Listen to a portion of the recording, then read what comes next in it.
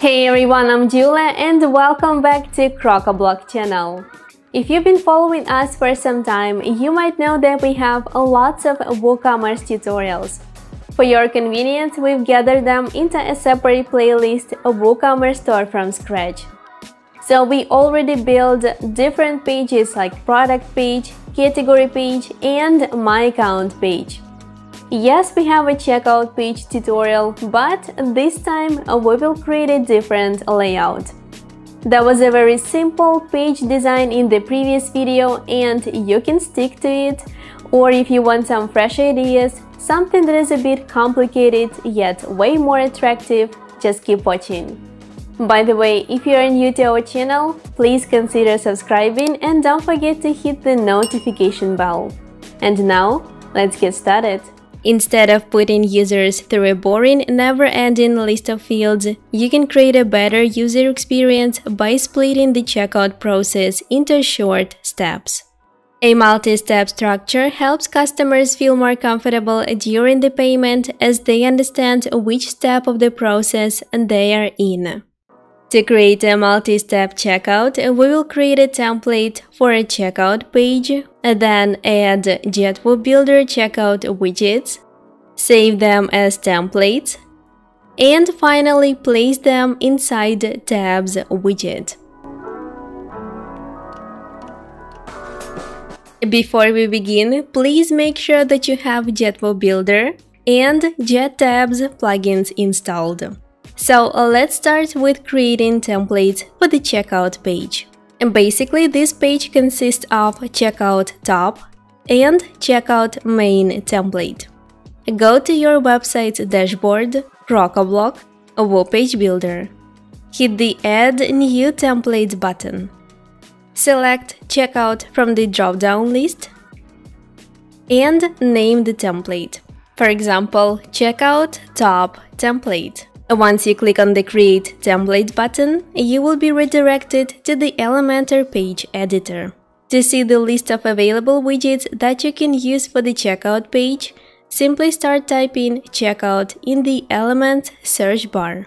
While the main checkout template is responsible for displaying the main checkout form, checkout coupon form, checkout login form, and all other Elementor widgets won't work properly in the main checkout template. But you can display additional forms in the top checkout template. Checkout coupon form, checkout login form, and all other Elementor form widgets will work just fine here. On the other hand, other JetWooBuilder checkout widgets won't be displayed correctly in the top template. So for the checkout top template, we can use only checkout login form and checkout coupon form widgets.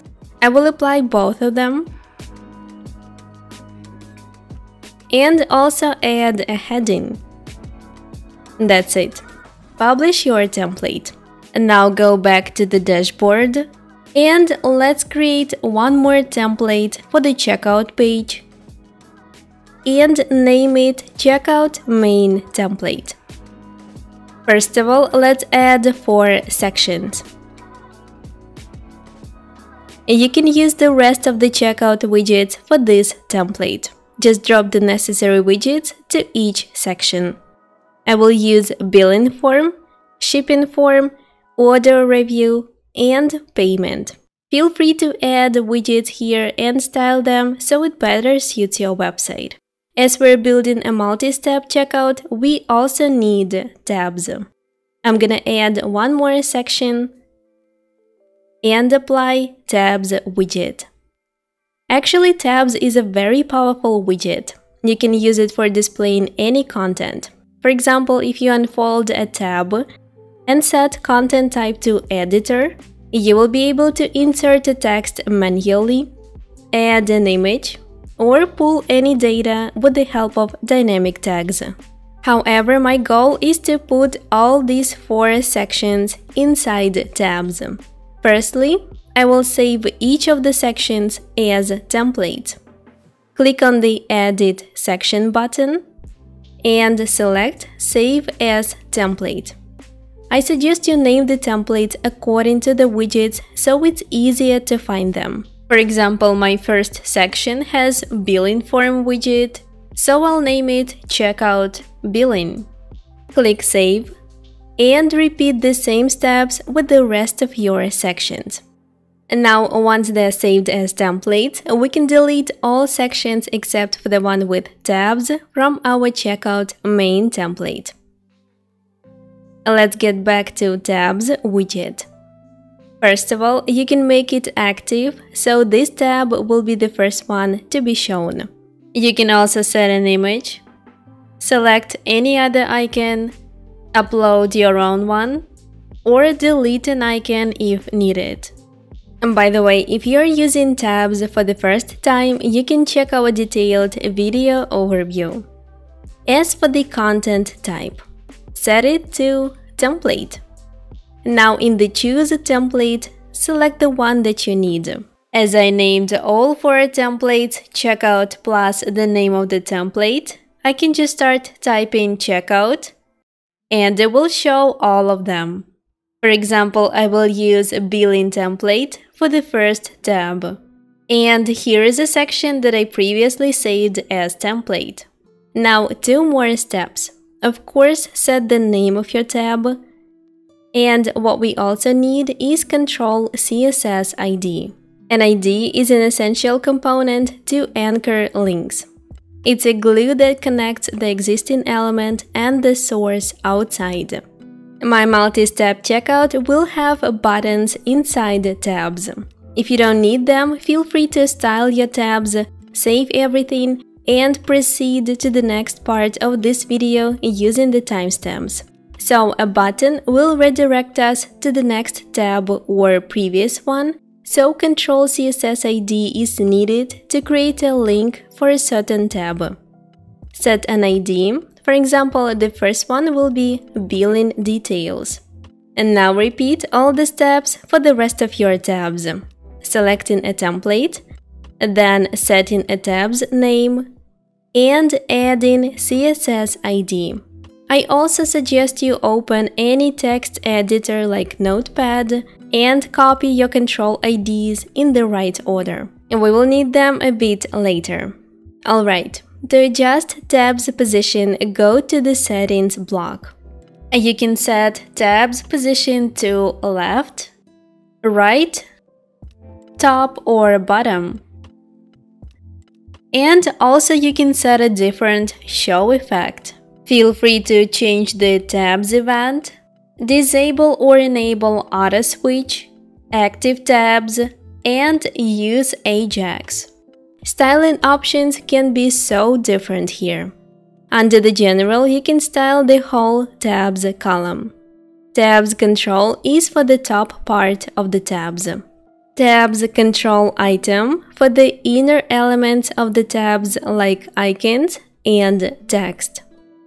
Tabs content is for the actual content of the tabs, but we don't actually need it as we have templates here. Let me show you one option of how you can style your tabs. Let's go to Tabs Control and set both alignments to stretch. Now proceed to the control item. If you have icons or image, you can adjust their width and position here, and also adjust margin. As I don't have any additional elements, I will go straight to the state styles. First of all, I will set colors that match my website's theme. Gray color for the normal state, now this blue one for the hover, and white color for the active state.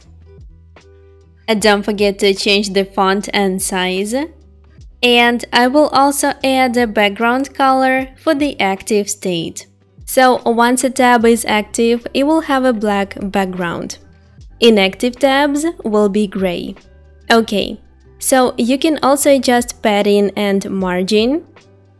And the next steps are optional, but I will also add border and adjust padding in the tab's content.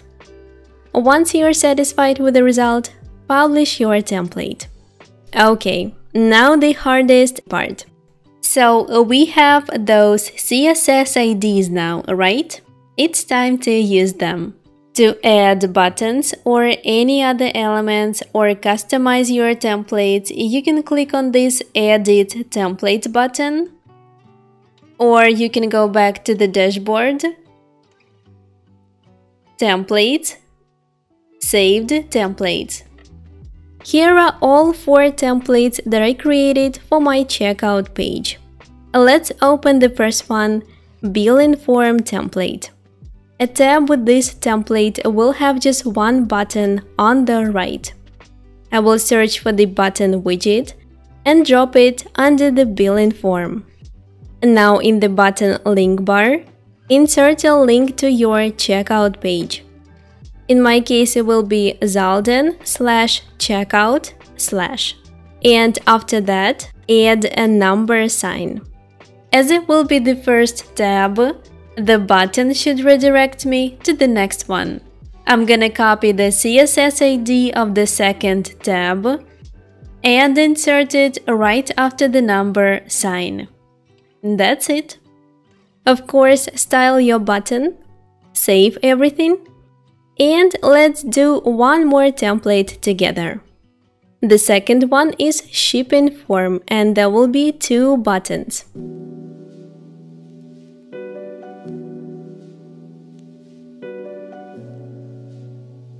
A button on the left will have a CSS ID of the first tab, and the second button of the third tab. I hope you don't get confused here. Depending on how many tabs you have, all of them will have 2 buttons except for the first and last tabs. So my last template where I have a place order button leads back to the third tab with the order details widget. Once you've added the necessary buttons and styled everything, let's finally assign the checkout template to the page.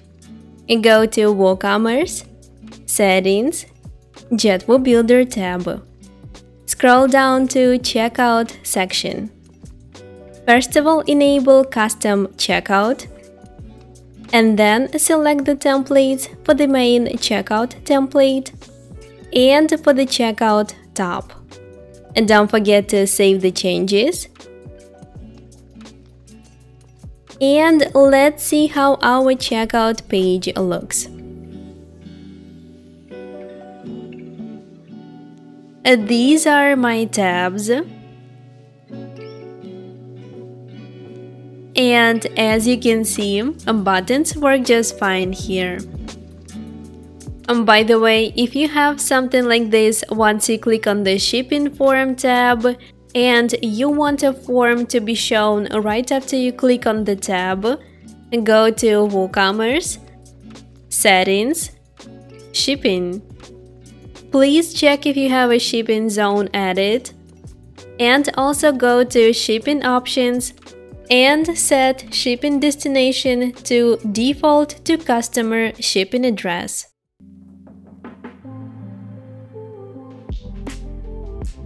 So guys, now you know how to build an attractive multi-step checkout. If you still have any questions or there was something confusing to you, leave your comments down below or contact our support team. If you enjoyed this video, please give us a like and also don't forget to subscribe and hit the notification bell. Thank you so much for watching and I'll see you in the next one.